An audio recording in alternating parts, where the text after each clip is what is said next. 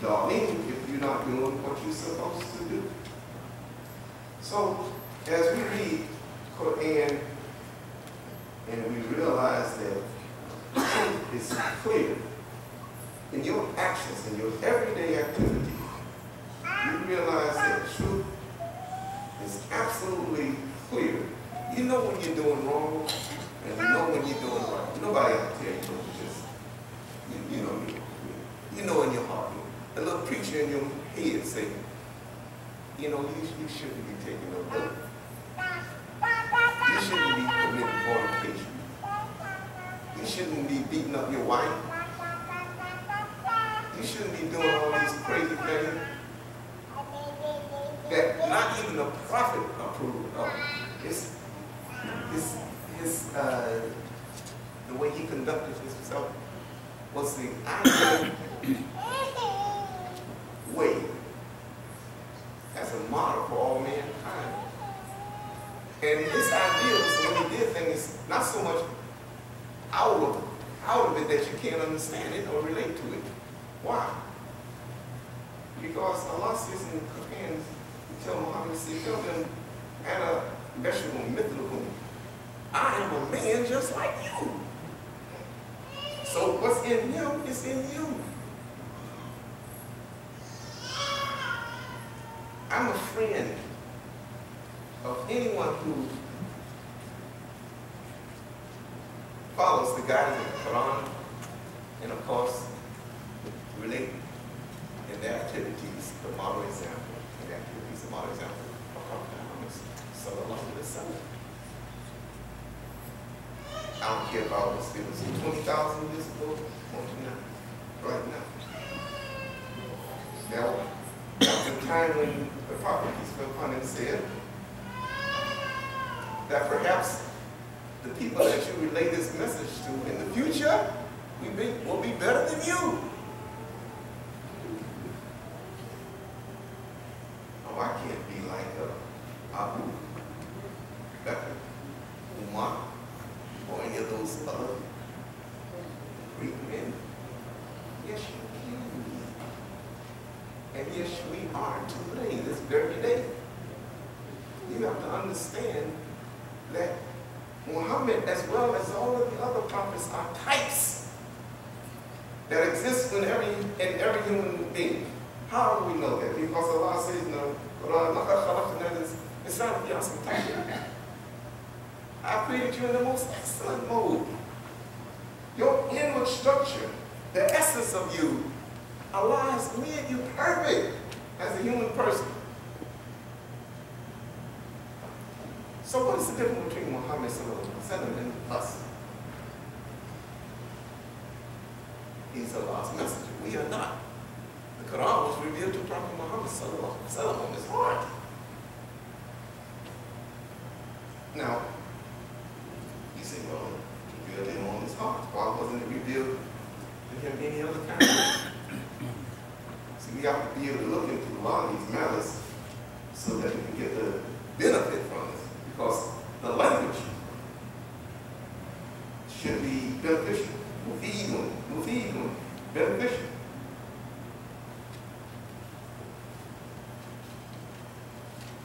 So we say, and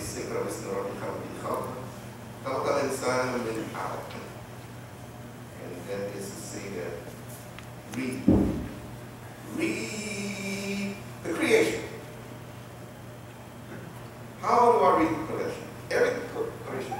Everything in creation talks to us, speaks to us, have a speech. How do we read it? We learn how to conduct our activities, how we treat ourselves, our families, etc. by studying creation, studying Mother Nature, and everything that Allah has put out there for you to study so that you can read it and get the benefit of it.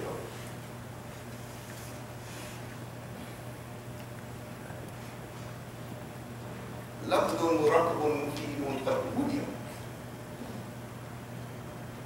You want to articulate it, enunciate it clearly. These words that you see, these, and be able to explain the ayats, the signs, benefit from them, because they are established on the rules of the laws of Almighty God, just like grandma got to go out and eat. These are laws that when you follow the property, and not just any laws, the laws of Almighty God, Allah, and they do not change. They don't change.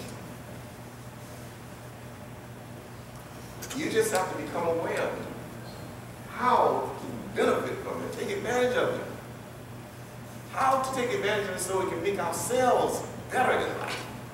So we can make our family better, our community better, the nation better, the whole world better.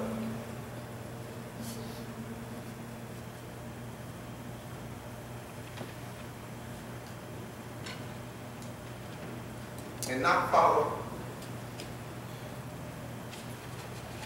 these schisms that Shaitan put out there that tends to divide and conquer.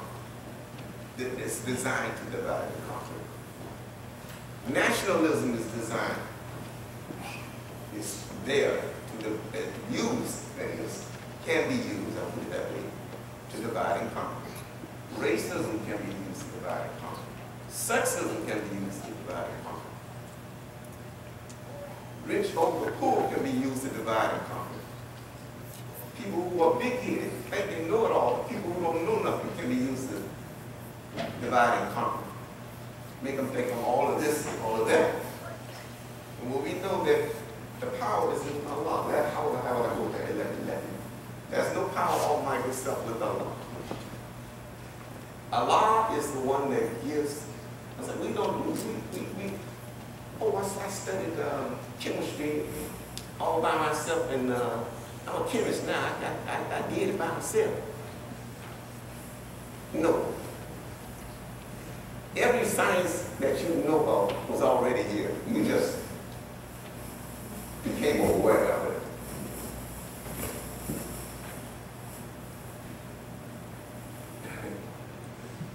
So, for me to say, or anyone to say, that I did this all by myself without the help of Allah, well, you so mistaken. I mean, terribly mistaken.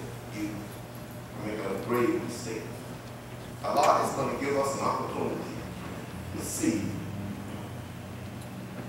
hellfire and paradise.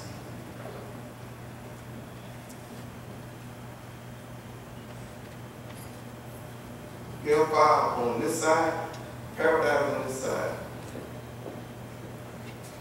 And why are we given that opportunity to see them?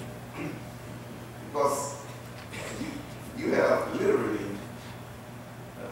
the ability to make decisions.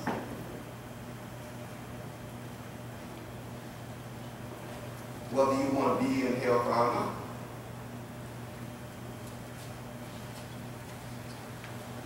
So, if we realize that we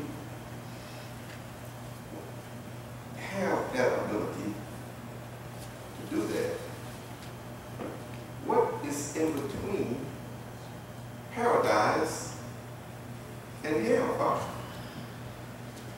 Have you ever thought about that? Paradise and hellfire. Barzakh. Barzakh. An intimate, into something that intercedes between this and that. It's in the middle. It's not neither there or there, but here Allah gives you